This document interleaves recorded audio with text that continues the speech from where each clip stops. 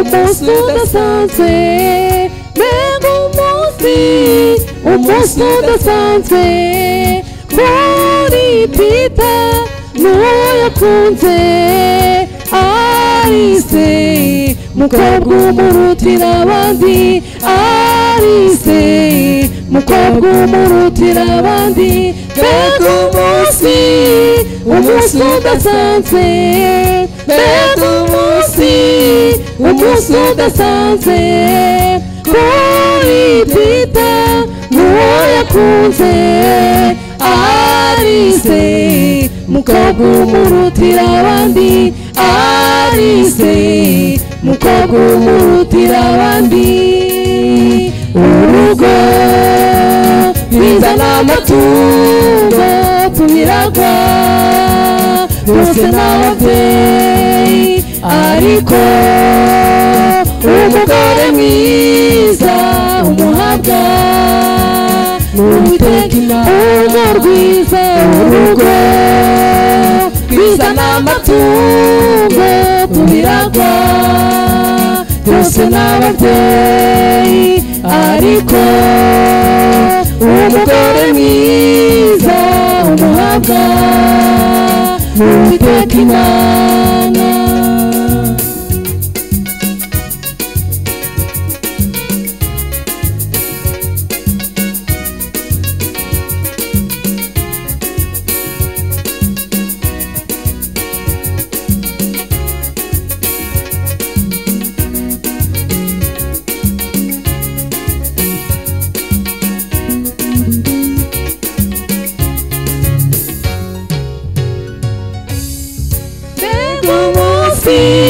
Wahuje imiryango ikaba yishimye kubw'abana babo baberetse ibirori bishyigikiwe n'Imana, baberetse ibirori bishyigikiwe n'Imana. Mbega umunsi wahuje imiryango ikaba yishimye kubw'abana babo baberetse ibirori bishyigikiwe n'Imana, baberetse ibirori bishyigikiwe n'Imana. Urugo bizana amatungo tubiragwa byose n'ababyeyi, ariko umugore mwiza umuhabwa n'Uwiteka Imana. Urugo bizana amatungo tubiragwa byose n'ababyeyi, ariko umugore mwiza umuhabwa n'Uwiteka Imana.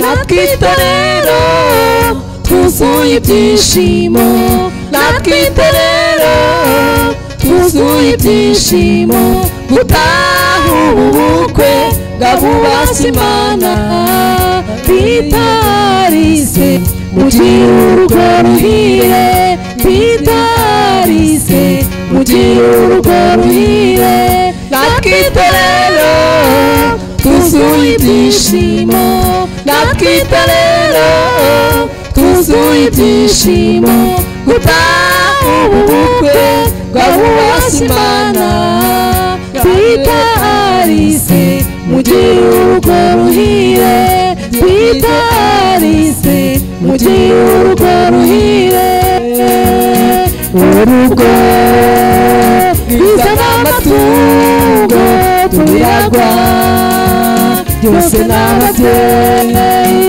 ariko umugore mwiza umuhabwa Uwiteka Imana urugo rwiza n'amatungo ubihabwa byose n'ababyeyi ariko umugore mwiza umuhabwa Uwiteka Imana ubukwe uranezeza ubukwe ubukwe bwiza ubukwe uranezeza ubukwe uranezeza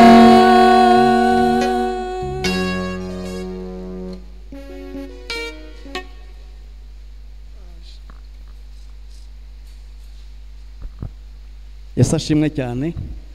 Abona ko imvura yabanje kutuvangiraho gatoya ariko ndabona yatuje. Ngiye guhamagara gutangira kwakira abantu. Reka dusabe tubanza abageni bacu no batwicaje hano rwose bahaguruke rwose bazamura ibiganza badusuhuza. Abageni bacu bahaguruke bazamura ibiganza badusuhuza. Please, bride and bridegroom, stand up and wave to the congregation.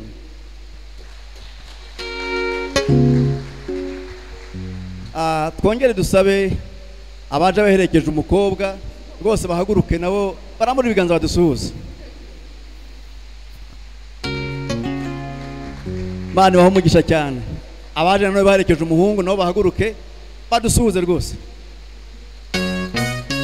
Amen. Imana ibaho umugisha. Reka nunsabe Pastor Tungwarara na madamu we bahaguruke badusuhuze. Please, Pastor Tungwara and Mrs. stand forward, stand and greet the congregation. Arekano n'ubundi nsabe Pastor n'ubundi ahaguruke n'ubundi akomeza na gahunda. Pastor Tungwara, please come forward and continue with wedding.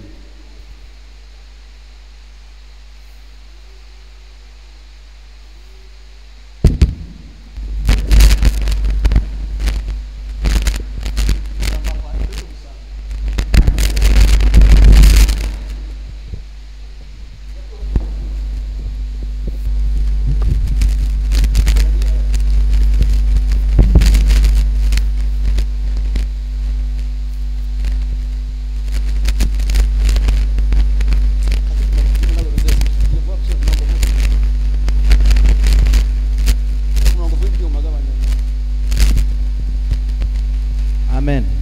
Amen. I greet you in the name of Jesus Christ. Tindabasuhuza mu izina rya Yesu. Amen. Amen. We are so happy to be here. Turishimye kuba turi hano. How many are happy to be here? Ni bande bishimiye kuba bari hano? Abandi ntabwo bishimye? Amen. Amen. I'm very happy to be identified with Rwanda. Nongeye kwishimira kuba ndi mu Rwanda nanone. Amen. Amen. So before we continue, tutarakomeza, let me pray. Reka maze nsenge. Shall we pray? Dear God, our Heavenly Father, Data wo mu ijuru, we want to thank you this evening, turagushimiye kuri umugoroba, Lord, for allowing us to be here. kuko waduhaye uburenganzira bwo kuba hano Mana. Lord, we believe Mwami Yesu turizera ko that you ordained this before the foundation of the uyu world. munsi wawuteguye imfatiro z'isi zitarajyaho. Father, here I am before your people. Data turahana imbere y'abantu bawe. Lord Jesus Christ, may you come down mwami Yesu uze hamwe natwe hano with us this tangirana natwe iyi gahunda as we are starting it through the word of God. ngo tangiye kwiga ijambo ryawe. May it be a blessing. Reka bitubere umugisha. May it touch somebody. Reka bigire bikora ku mutima. Father, we know the devil is raging, Data tuzi ko Satani aba yahagurutse nawe, but Lord, we are more than conquerors. ariko twebwe turanesha We birenze bind all kunesha. the spirits of the nation Duhambira imyuka mibi yose itegeka kino gihugu in the name of Jesus Christ. izina rya Yesu Kristo. Lord, may you bless us Mwami duha umugisha in Jesus' name. mu izina rya Yesu. Amen. Amen.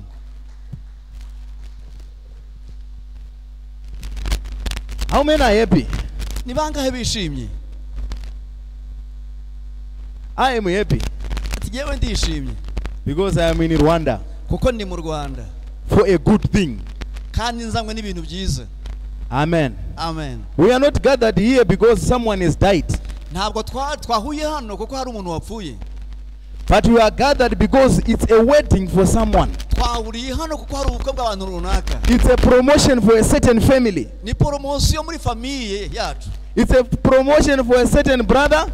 Ni promosiyo kuri mwene data hariya. It's a promotion for a certain sister. Ni promosiyo kuri mushiki wacu Arise. That's why we are gathered here. Niyo mpamvu twahuriye hano.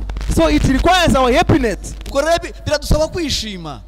Hallelujah. Amen. Because some are gathered for funerals, for COVID, Kuko hari abajya bahura bari mu bibazo abandi bapfushije, but we are gathered for a wedding. ariko twebwe twahujwe n'ubukwe. Amen. Amen. So my name is Brother Paul Tungwarara. Jye nitwa mwene so Paul Tungwarara. I came from Zimbabwe. Naturutse mu gihugu cya Zimbabwe. I live in Dubai. Mba muri Dubai. Amen. Amen. This is where I met our sister, Niho nahuriye na mushiki wacu Alice. Arise. Amen. Amen. She came to church Yaje ku rusengero aho nigisha. with my mother. My mother. Ari kumwe na mama wanjye. Amen. They are friends. She's my friend to my mother. Ni inshuti ya mama wanjye. So that's how they came to church. Nguko uko baje ku rusengero. When the first time I saw her, Ubwa mbere nkimubona I just saw something inside her hari ikintu nabonye muri we. that she loves God. Akunda Imana cyane. We want to thank God for the parents Ndashima Imana kubw'ababyeyi be who can raise daughters like that. rwose bakujije umukobwa nk'uriya. You know, it's very difficult Urabizi birakomeye cyane for a girl umukobwa to live in a foreign land kuba mu gihugu kitari icye and come back for a white wedding. akaza akabereka ubukwe bwera nk'ubu. We must clap hands for that. Rwose mwakamukomeye amashyi. That's a well-trained daughter. Ibyo bitwereka ukuntu mwigishije umukobwa wanyu. Some of them, Bamwe muri bo they go out bajya hanze, and they go out and come back baragenda hanze bagaruka with the two children, akabona kuzaniye abana babiri, but the fathers are not there, ariko base ntibabakwereke and the fathers are different. kandi base batandukanye. But as for this one, Ariko bano she came back single aje ari wenyine, and said, I'm going to be married arabwira ati nongeye gushaka ku in mugaragaro Rwanda. mu Rwanda iwacu. Hallelujah. Hallelujah. That's a very good thing. Icyo ni ikintu cyiza And God will bless such a family. kandi Imana igomba guha umugisha. God will bless such a couple. Imana izaha umugisha abo bantu bashakanye. Amen. Amen. So before we go, Tutaragera kure rero, before I wed the couple, ntaratangira gusezeranya as a visitor, nk'umuntu waje asuye. see, I have come from Dubai. Jye naje mvuye Dubai, So this is my first time to be here. ni ubwa mbere mbaye hano. So I'm going to share a word Ngiye gusezeranya rero, ngiye kwigisha ijambo ry'Imana for 20 minutes. minota 20 gusa. Then I wed the couple Noneho nsezeranye and we put a blessing. tubahesha umugisha. Amen. Amen. So we are going to read first from John chapter 1, Tugiye gusoma muri igitabo cya Yohana igice cya mbere, verse 1 to 3. umurongo wa mbere kugeza ku wa gatatu. How many loves the word of God? Ni bande bakunda ijambo ry'Imana muri twebwe? I love the word of God. Nkunda ijambo ry'Imana cyane. That what has brought me this far. Icyanzanye nkagera hano mvuye kure. I grew up in the rural areas Nakuriye mu bice by'icyaro. as a cattle header.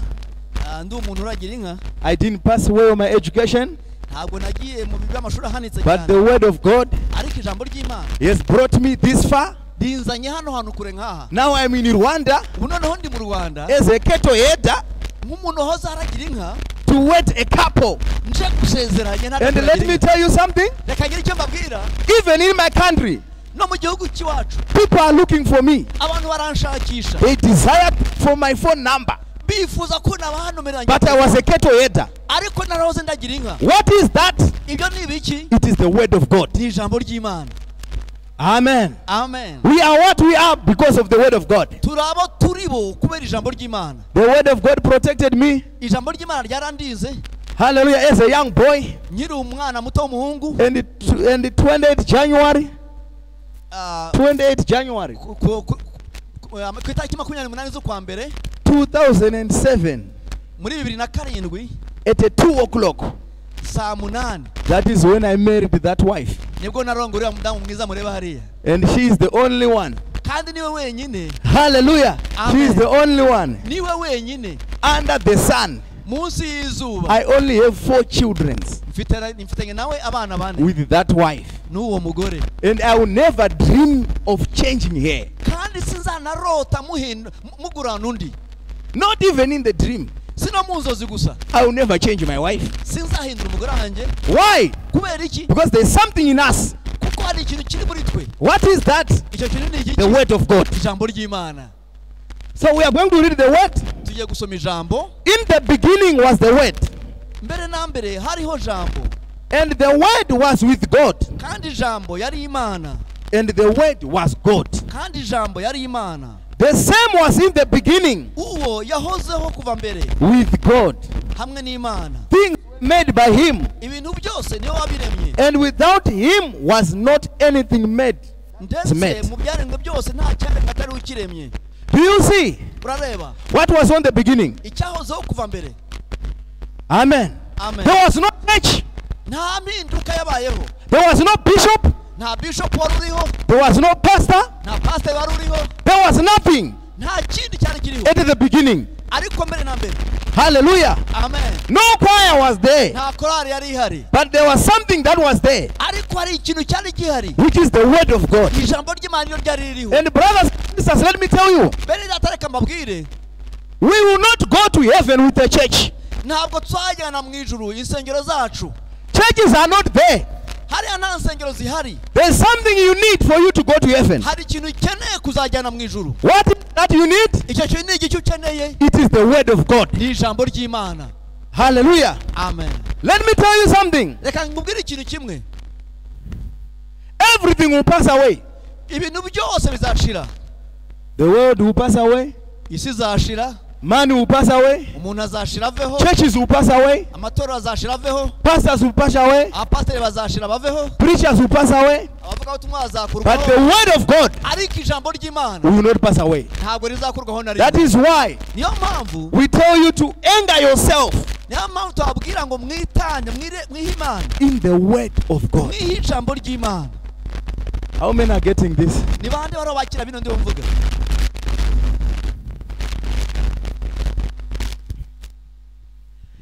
And the word was made flesh Jambo yambaye umubiri and it dwelt among us, aza kubana natwe. and we beheld his glory, Tubona ubwiza bwe the glory as the only begotten Father, full of grace and truth. nk'uko umwana w'ikinege w'Imana wuzuye ubuntu n'ukuri. The Bible is saying here, Bibiliya iravuga hano iti that word iryo jambo that was at the beginning, ryariho kuva mbere it became flesh ryambaye umubiri and it dwelt among us. riba muri twe. What does it mean there? Bishatse kuvuga iki ibyo? That word Iryo jambo that said, let there be. ryavuze ngo reka bibe bikaba. We see it now Turaribona uyu munsi in the New Testament mu isezerano rishya. is now Jesus Christ. Niwe Yesu Kristo. We have become flesh Niwe wahindutse wambaye and umubiri dwelling among us. abana natwe. Hallelujah. Haleluya. And dwelling among us. Aba muri twe. So my title, Ya- the title of my message, uko nise kino cyigisho ngiye kwigisha, the title of my message icyo nise kino cyigisho is ni gutya: a religion idini that works. ikora cyangwa idini nzima, a religion that works, idini nzima cyangwa idini rikora, or a religion that gives you results. idini rizima rizana umusaruro. Amen. Amen. All of us who've got an African background. What? All of us, we've got African background. Aha, twese dufite inkomoko yo muri Afrika. And we know very well Kandi turabizi neza that Africa ko Afrika has been invaded yaje kuvumburwa by false prophets. n'abahanuzi b'ibinyoma. Amen. Amen. Those are the religions Abo n'abanyamadini that are popping up. bariho bazayizamukiramo. Amen. Amen. And most of the religions, Abenshi b'abanyamadini when they come to your family, iyo baje mu muryango wawe they take what you have. baza bagatwara ibyo ufite. Hallelujah. Amen. They take everything you have. bagatwara byose ibyo utunze. There are some religions, Hari abandi banyamadini when they came to your area, iyo baje mu gace kanyu they will take your girls in church. bagatwara abakobwa banyu mu nsengero, They will take your wives in church. bagatwara umugore wawe ku rusengero. Those are some of the religions. Abo n'abanyamadini They break marriages. abo bagasenya ingo. But there is a religion Ariko hari idini that brings people to this point. izana abantu kuri uru rwego bano bagezeho. Amen. Amen. What is that religion? Iyo dini ni iyihe? It is the religion of Jesus Christ. Iyo ni idini ya Yesu Kristo. We see when Jesus was here on earth, Ubwo Yesu yari hano ku isi what was he doing? yakoraga iki? He was healing the sick. Yakizaga abarwayi, He was solving problems. yakuragaho ibibazo, He could feed people. akagaburira abantu. That's what the religion of Jesus Christ was doing. Iyo niyo idini ya Yesu nibyo yakoraga. But the religions now Ariko amadini ubu, that are now there, the religions that are now there, amadini noneho ariho ubu they are taking people's monies. batwara amafaranga y'abantu. You can work for 2 years Ugakora imyaka 2 yose and save some money. ukabika amafaranga. Then some so-called prophet will come Harakaza abandi witwa ngo n'abahanuzi, and he will tell you to seed some man akakubwira ukuri bubigenze. that you have worked for 5 years. Amafaranga ukora imyaka 5 akakuvanaho. I don't believe in that. Je ntabwo nizera ibyo. I believe in a gospel Byo nizera ubutumwa bwiza which helps you, bugufasha, which multiplies what you have. bituma ahubwo ibyo ufite byiyongera. Hallelujah. I Hallelujah. believe in a religion. I believe in a religion Nizera idini which gives you iguha even a job n'akazi hubwo when you are jobless. igihe utagira akazi. That is what I believe in. Ibyo nibyo nizera jewe. I don't believe in a religion Sinizera idini which takes everything that you have. igutwara ibyo ufite. Are you getting me? Muransobanukirwa neza? How many are getting me? Ni bande bansobanukirwa? Hallelujah. Amen. So brothers and sisters, Bene data rero, especially in these end times, cyane muri ibi bihe bya nyuma, the Bible taught us Bibiliya yatubwira iti that false prophets shall rise. ngo abahanuzi b'ibinyoma bazaduka, And it's their duty kandi umurimo wabo bazakora to rise. bazahaguruka. It's their duty to be there. They must be there. Mbese hari ikindi bazabakora ariko bazaba bahari So that the scripture is fulfilled. kugira ngo ibyanditswe bisohore.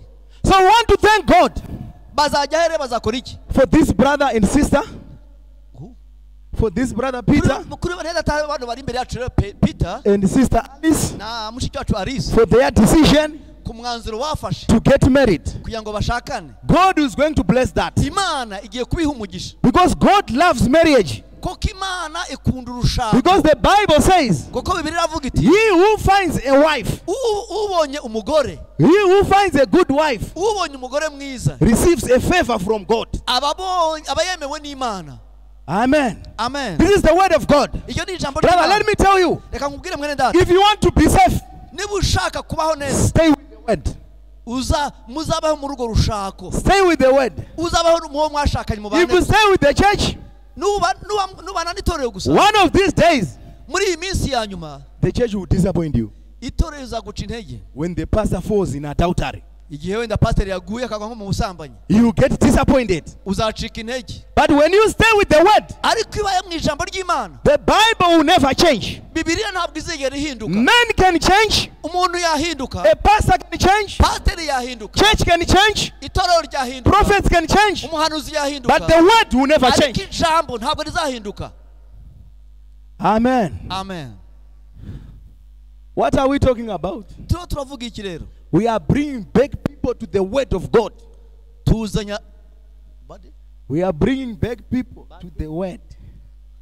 We are bringing back people aha, turagarura abantu noneho mu ijambo to the ry'Imana, word of God mu ijambo ry'Imana, and get angered kugira ngo baryinjiremo baryicaremo in the word. mu ijambo. Amen. Amen. I know my time is not on my side, Ndabizi rwose umwanya rura so I have to marry the couple now. wengeye mu byo gusezeranya rero. When I came back to Rwanda, Ubwo nagarutse mu Rwanda, maybe I'll come to preach here. wenda n'ingaruka nzabanzaza mbwirize muri urusengero. Yeah, welcome sir. Amen. God bless you all. Imana ibamugisha cyane mwese. So we are now going to the marriage covenant. Tugiye rero rwose gusezeranya. I'm going to propose the marriage covenant.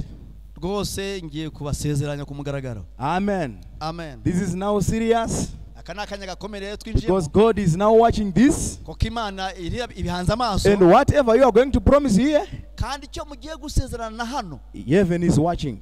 ijuru ririho rirabareba. Heaven is watching every move that you shall do. Bahanze amaso ibyo mugiye gukora byose. So our wedding, Ubukwe bwacu rero, or the covenant you are going into, isezerano mugiye gusezerana, you are not allowed to go back. ntabwo wemerewe kuzaritatira. Brother Peter, you are not allowed to change your mind. Mweta Peter, ntuzahinduke icyo gitekerezo ufite cyo gushaka uyu munsi. The contract you are signing Isezerano ugiye gusinya uyu munsi, is still death separate you. iryo ntabwo ryemerewe kuzatandukana. No small house is there. What? No small house is there, or another wife, another girl. Nta there. wundi mukobwa, nta wundi mugore ugomba kubaza hagati. Do you hear me well? Muneza amatwi neza. No another girl there. Nta wundi mukobwa hagati aho, No another private girl. nta wundi mukobwa wa rwihishwa, Only one wife. ni umugore umwe gusa. This is the marriage I am giving you today. Iryo niryo sezerano mugiye gusezerana uyu munsi, And you must keep that one. kandi ugomba kuryubahiriza iryo sezerano. Right. I'm proposing the marriage covenant now. Ati ngiye gutangira gusezeranya.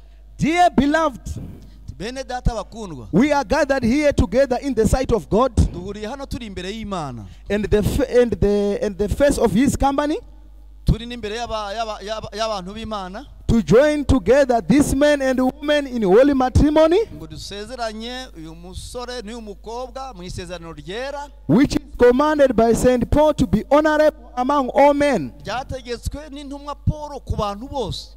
It is therefore not by any to be entered into unadvisedly or lightly, Ntabwo umuntu agomba kwifata uko yishakiye cyangwa byoroshye, but reverently, ahubwo ni ukubyubaha cyane, discreetly, abyubashye cyane, soberly, abishyizeho umutima, and in the fear of God. kandi atinya Imana. Amen. Amen. Into this holy state, these two persons present come to be joined. Muri aba bene data bagiye gusezerana muri aka kanya bakaba umwe, I want you to listen to this now. nanjye ngo muntege amatwi neza. If there is anyone that can show us a just cause Niba hari umwe muri mwebwe mugiye gusezerana ufite impamvu ifatika, why they should not be lawful joined together mu bicaye hano mwese, ufite impamvu iyo ari yose yatuma badasezerana in this holy matrimony, muri uku gusezerana kwera, do you now speak? Do you now speak? ubivuge nonaha batarasezerana, Or from hereafter forever hold your peace? cyangwa utabivuze nonaha uceceke iteka ryose. The covenant is saying here, Hano isezerano riravuga riti, if there is anyone niba hari uwo ari we wese who has a just cause, ufite impamvu ifatika, why we should stop now? impamvu tutasezeranya bano bantu, Why we should say we can't continue? tukaba twavuga ngo reka tubihagarikire hano. If there is anyone Niba hari umuntu uwo ari we wese like that, uhari maybe who is saying, uvuga uti, Brother Peter, mwene data,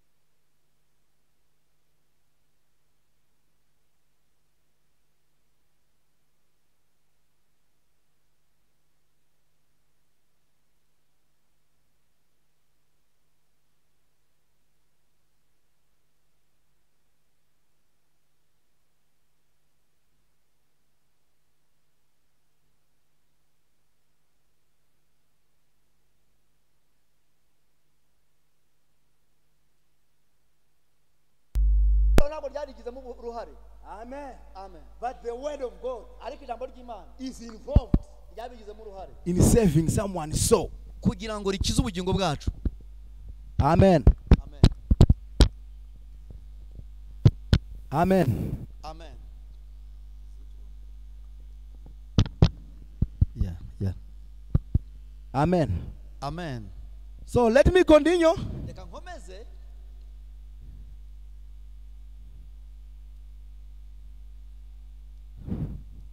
Right. I ended where the covenant was saying, from today, hold on your peace. Nayengezaho mvuga ngo niba nta ufite icyo avuga cyahagarika buno bukwe utagifite nonaha aceceke burundu ntazagira ikintu avuga. So let's move on. Reka dukomeze.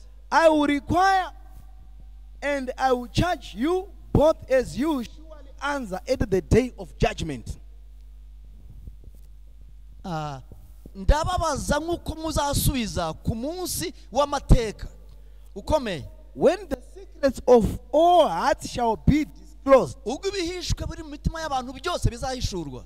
If there is either of you Niba nanone hari umwe muri mwe that know any impediment, uzi icyabuza icyo ari cyo cyose why you should not be lawful joined ko mutasezerana nonaha in this holy matrimony, muri uko gusezerana kwera, do you now confess it? mbese nonaha murabyemera?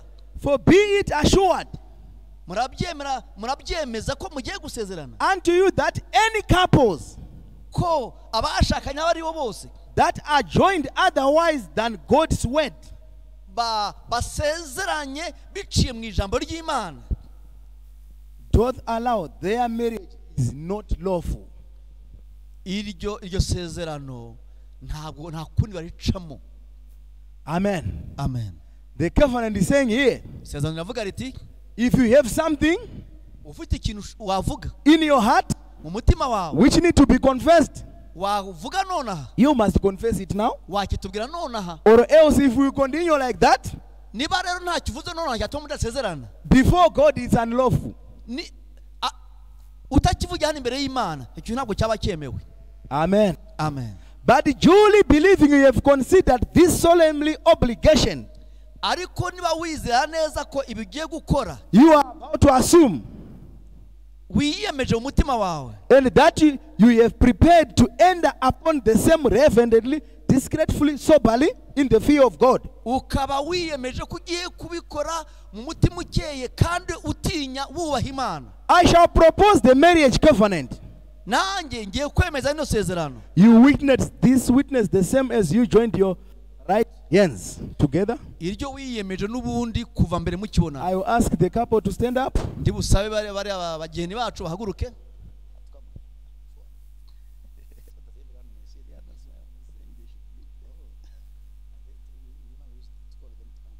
Yeah. I will ask them to come and stand here. Rwose mbasabe baze hano imbere. Maybe you can separate hands for now. I want them. Okay. No, they can stand here. Yeah. Facing them. Okay.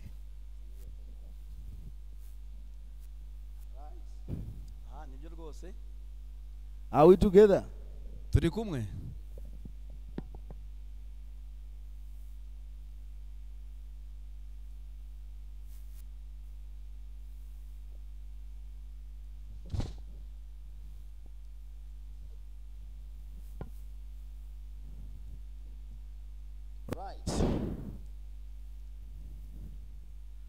Right now, I will ask the father of Sister Alice to come and take the hand of Sister Alice and hand over to Brother Peter.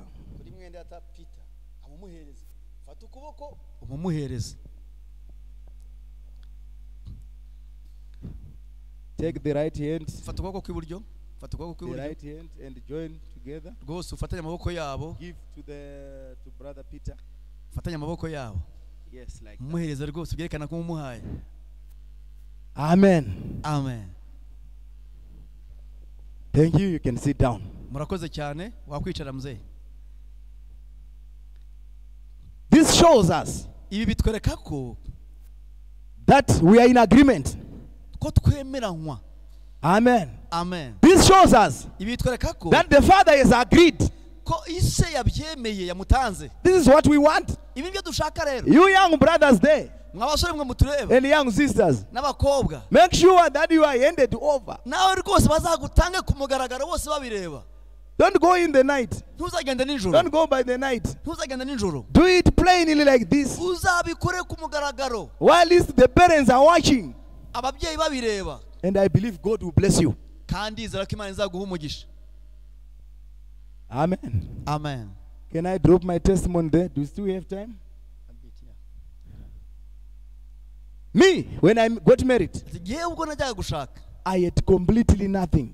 nta kintu nari mfite. Nothing. Ntacyo nari mfite. Not even a bed. N'igitanda ntacyo nari mfite.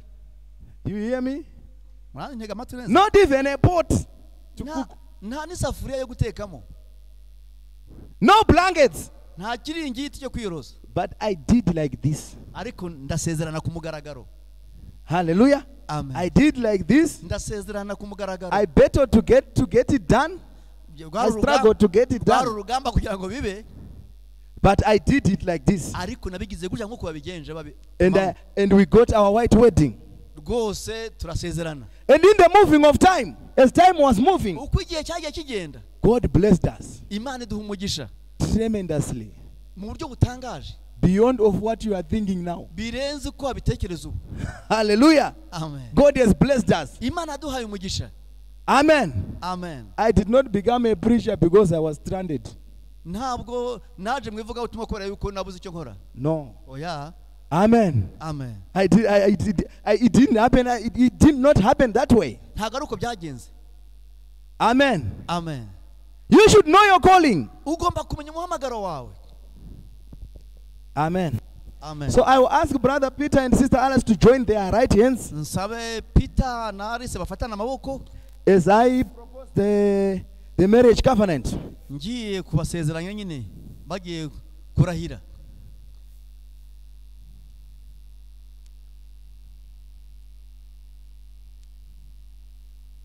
Right, Brother Peter, Mwene data Peter, will you have this woman to be your lawful wedded wife? mbese uratwara uyu umukobwa ngo akubere umugore w'isezerano, To live together in this holy state of matrimony? ngo mubane akaramata muri isezerano ryera? Do you promise to love Mbese urasezeranya kuzamukunda, and honor kumwubaha, and cherish kumukunda and support in sickness no kumufasha yarwaye or health, cyangwa ari muzima, riches mu bukire or poverty, no mu bukene, and forsake all others no gutandukana n'abandi bose as long as you both live? mu gihe mwese muzamukire bazima muriho? Do you promise, Brother Peter? Ibyo bidusezeranya. Can we have a mic? Ariko nta microphone indi. We don't want excuses after 5 years. We don't want excuses after 5 years. Ntabwo dushaka nyuma y'iminota That I didn't hear it, I didn't hear it well. ntabwo dushaka nyuma y'igihe We kutubwira want him to promise while everyone is watching atureko rwose bivuga ku mugaragaro and babyumva. everyone is hearing.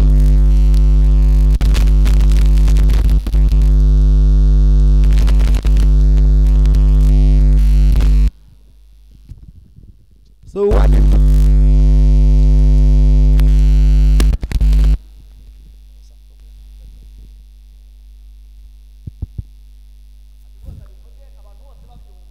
So we want him to promise. Maybe let me read it for him again,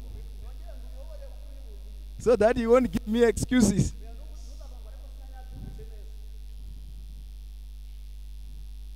Brother Peter, will we have this woman to be your love wedded wife, to live together in this holy state of matrimony?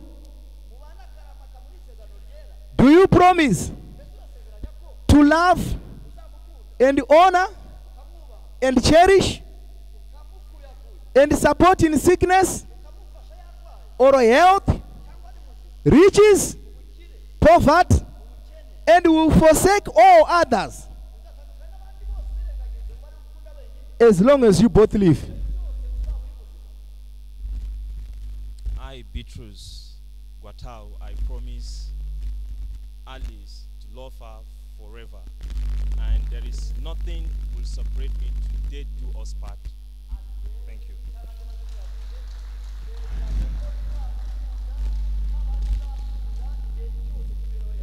Amen. It's not us who have said it. It's not me who have said it. But he has promised before all of you. He has promised you. Brother, let me tell you something. You are not promising Alice only. You are promising also the father. You are also promising the mother. You are also promising uncles. And you have also promised heaven. Nijuru kandi urarisezeranyije. Because heaven is watching. Kuko ijuru rihora tureba ibyo tuba dukora hano. Because the biggest challenge we have Kuko ikibazo dufite gikomeye is when people are blessed. ni igihe abantu bahawe umugisha. When they are blessed, Bahawe umugisha they will begin to look for new things. bagatanya gushaka ibintu bishya. They want to change wives. Bagashaka guhindura abagore. That is why most of the people are poor. Aho niyo mpamvu usanga abantu benshi ari abakene. Because God knows them better. Kuko Imana irabazi neza. He knows that if I give this one money, Imana avuga ati uyu nimuha amafaranga. the whole family will be in trouble. Umuryango wose uzaba uri mu bibazo. The in-laws will be in trouble. Baramubibaza bari mu bibazo. The uncles will be in trouble. Ba nyirarumibaza bari mu bibazo. So brother Peter, if you keep this, Ati mwene data Peter rero iri sezerano nurikomeza God is obligated to bless you. Imana izafite inshingano zo kuguha umugisha. I go to Sister Alice now. Ngiye kuri Sister Alice. Sister Alice, Alice, will you have this man to be your lawful wedded husband? wemeye kujyana n'uwo musore ngo akubere umugabo w'isezerano? To live in this holy state of matrimony? Muzabana muri urushako rwera? Do you promise to love her? To love him? Urasezeranya ko uzamukunda, Honor ukamwubaha, and cherish ukamukuyakuya, and support in sickness ukamufasha yarwaye or health, cyangwa ari muzima, riches yaba akize or poverty, cyangwa yaba akennye, and cleave thee only unto him, kandi uzabana nawe wenyine as long as you both live. iminsi yose uzaba uri muzima. We want to hear your voice too. I, Alice Umhozi Wabo, I promise to love Beatrice as my husband. Thank you.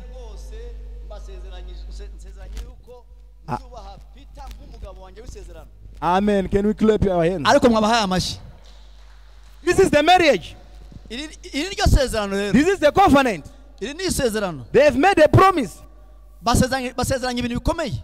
Brothers and sisters, Bene data, we have come from Dubai twavuye muri Dubai to witness this. kugira ngo turebe ibiguse bibi. I was in Africa. Nari muri Afrika.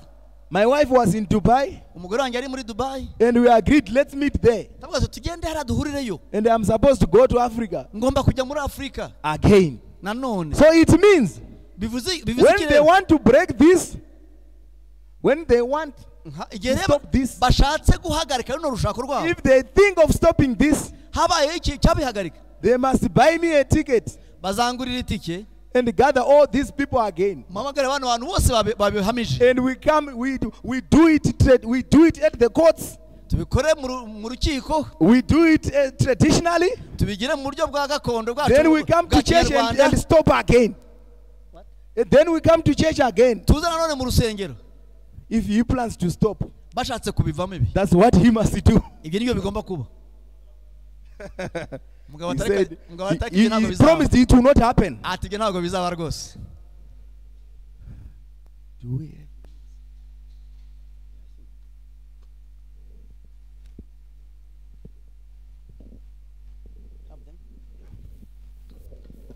So we shall require the rings.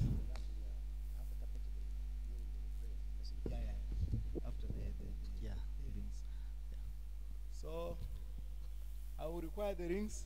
Rwose ndasaba impeta.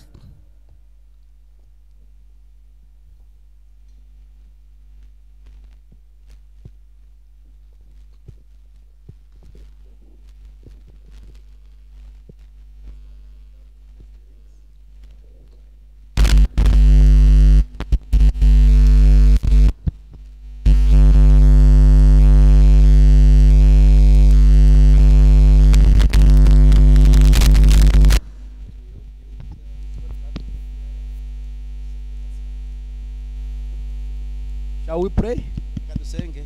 Dear God, our Heavenly Father, Mana data yo mu ijuru, we come with these rings before you, tuzanye zino mpeta imbere yawe, which is a sign, ni ikimenyetso Lord God Almighty, and as a covenant cy'isezerano that these two have agreed ry'abana bombi bagiranye uyu to munsi, love one another ko bazakundana, till death separate them. ko nta kintu kizabatandukanya. Father, we bless these rings Mana duhesheje umugisha zino mpeta in the name of Jesus mu Christ. izina rya Yesu Kristo. Amen. Amen. So we require brother, Turi buhere kuri mwene data brother hariya. Peter to take one of the ring Fata impeta nyine imwe and put it to Sister Alice. rwose yambike Alice.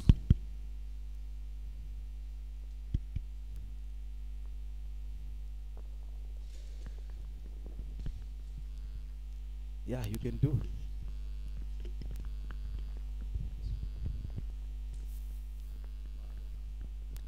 the name of the Son Nkwambitse impeta mu izina rya Data n'Umwana and in the name of the Holy Spirit. n'Umwuka Wera.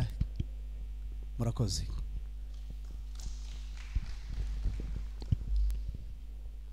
You also ask Sister Alice Nawe Alice mushiki wacu, put the ring rwose nawe with the husband. ambika impeta umugabo wawe.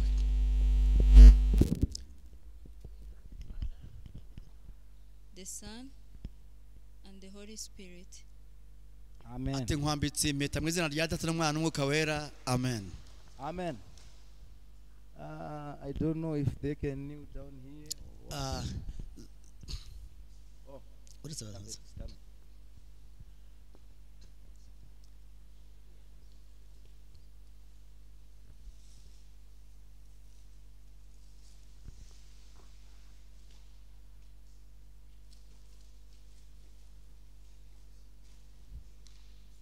Rekera, rekera.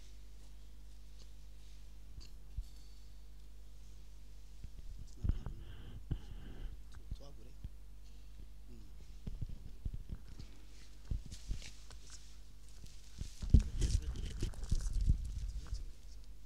Is it enough? Okay.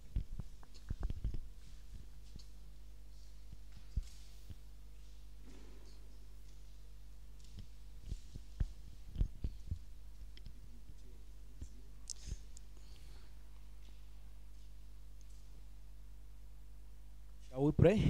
Mureke dusenge. Dear God, our Heavenly Father, Mana data yo mu ijuru, the creator of heavens and the earth, wowe wari mu ijuru n'isi.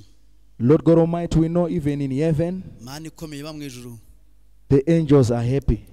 abamarayika barishimye, And you are also happy. nawe urishimye. Father, I bring this couple Mana nkuzanye bano bantu bashakanye into your presence. imbere yawe. Lord God Almighty, we bless them. Mana data ikomeye ubaho umugisha. Father, Lord Jesus Christ, because you like this program, Mwami Yesu kubera yuko ukunda iyi we gahunda yo are now gushakana. blessing this couple Umugisha bano bashakanye in the name of Jesus mu Christ. izina rya Yesu Kristo. Father, whatever they are going to do from now, Ibyo bazakora byose kuva uyu munsi data as a couple, nk'abashakanye. Lord Jesus Christ, may you bless it. Mwami Yesu uzabiha umugisha. Father, may the favor fall upon them. Reka igikundiro cyawe data kibe kuri bo. Father, whatever they have been asking for, whatever they have been going through, whatever they have been requesting from you, Lord, Ibyo bazagusaba byose, ibyo bazacamo byose we uzabane believe, nabo. Lord Jesus Christ, that you are here with them Twizeye kuri hano uri kumwe and you nabo. have allowed them to be joined here. Kandi ko ari wemeye ko basezerana uyu Father, may munsi. you grant their requests. Mana ibyo bagusabye ujye ubibaha. May you protect them. Barinde. Protect whatever they shall do, Uzarinde ibyo bazakora byose. even their children's, Lord. N'abana bazabyara uzabaha May you umugisha. also bless them. Uzabaha umugisha. Be with them, Lord, Bana nabo mana. in the name of Jesus Mu Christ. izina rya Yesu Kristo. Amen. Amen.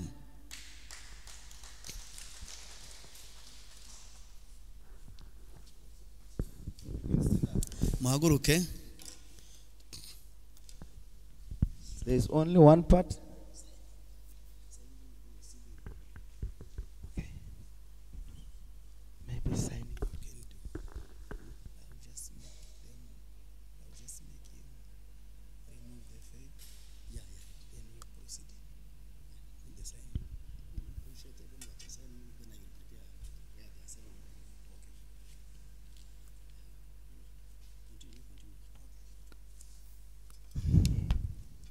Now we are coming to a point tugeze rero ku ngingo yindi where we must know, aho tugiye kumenya is this the real husband mbese uriya n'umugabo nyakuri koko cyangwa or he was standing for somebody? cyangwa hari undi ahagarariye Maybe he has been sent by his brother. wenda yatumwe na murumuna we cyangwa mukuru we Maybe brother Peter, brother George has sent you wenda mwene data witwa George yagutumye to represent you, to represent him. kugira ngo umuserukire.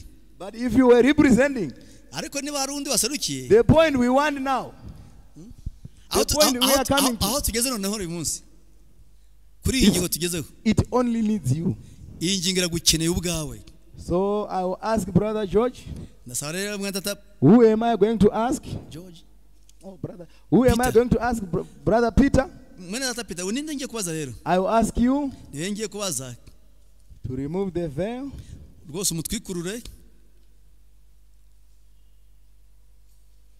and maybe wenda kiss your wife niba gusoma nabyemerewe rwose muhaye bizu nta kibazo for the first time as we are bwa mbere witnessing. rwose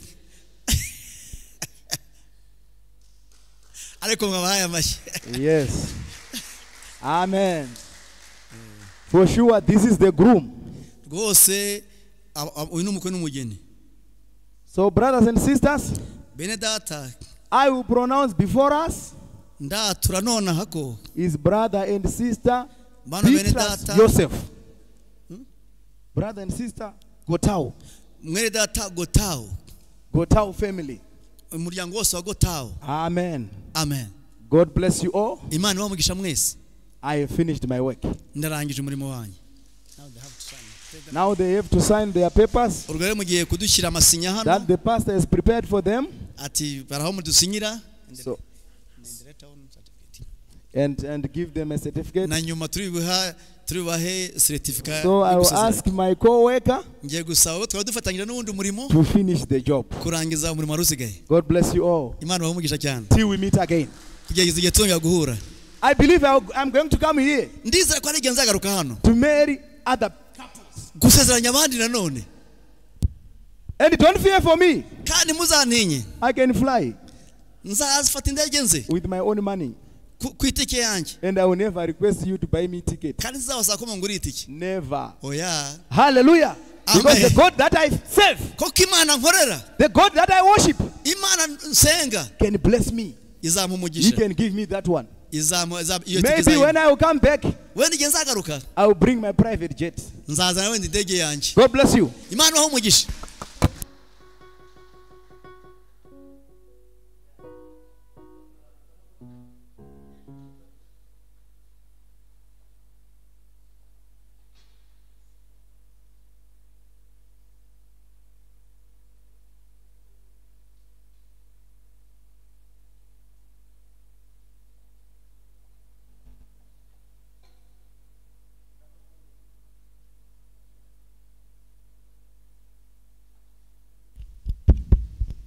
reka n'ubundi abageni bacu baze hano imbere baze basinye mu gitabo cy'itorero. I'm asking our bride and the bridegroom to come forward and put a signature on church's book.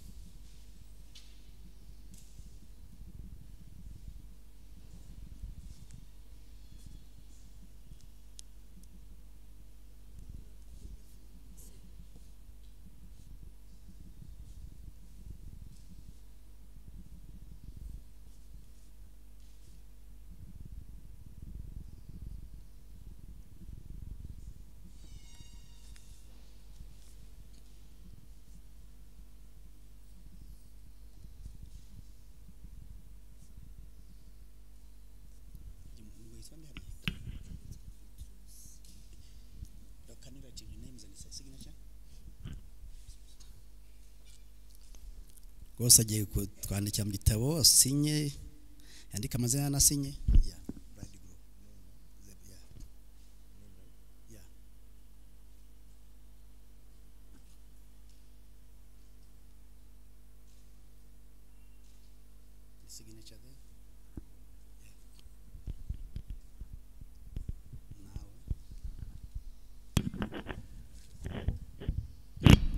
n'umugeni agiye kwandika amazina y'anasinye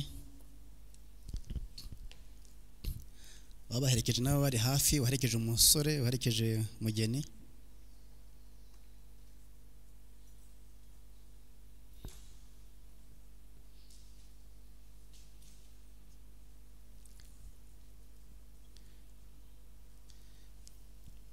ababaherekeje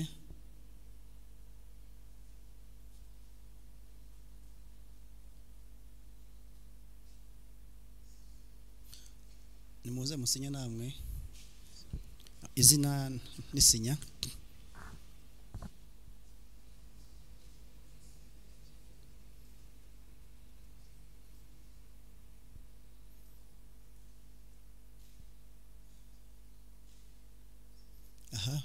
matron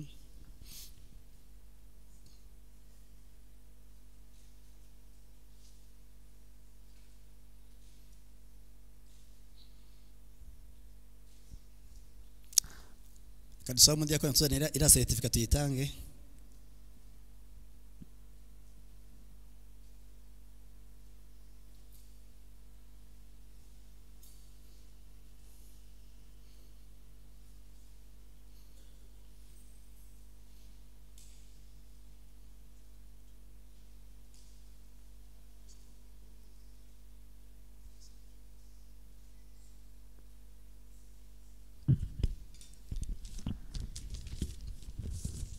ubundi iyo umuntu atsinze ikizame ahabwa diplome cyangwa impamyabumenyi aba nabo rero batsinze rwose imibereho yabo ya gisore rwose tugiye guha certificate rwose mwakire certificate yanyu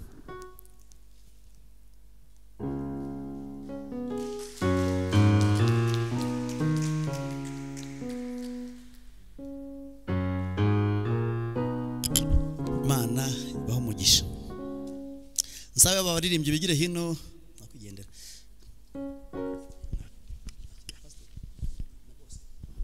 pastor do you want a photo here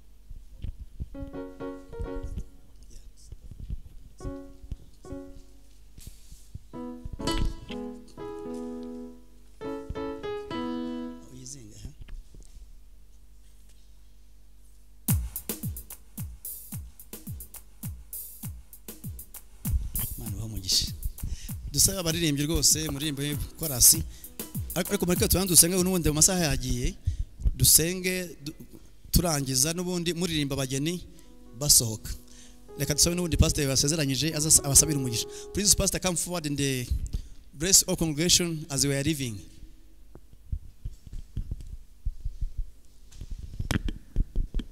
Yanze